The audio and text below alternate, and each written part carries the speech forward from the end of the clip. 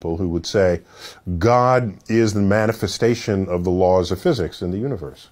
I don't have a problem with that.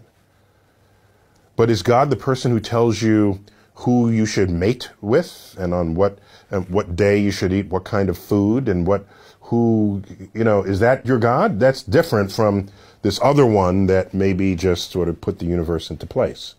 So I don't really concern myself much with it unless someone finds a way that any understanding of God can give me insight into making another discovery.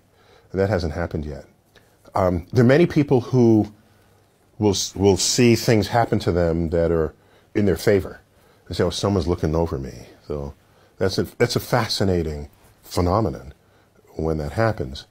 And when you analyze those situations, what you find is that we as humans simply have a profound inability to understand statistics.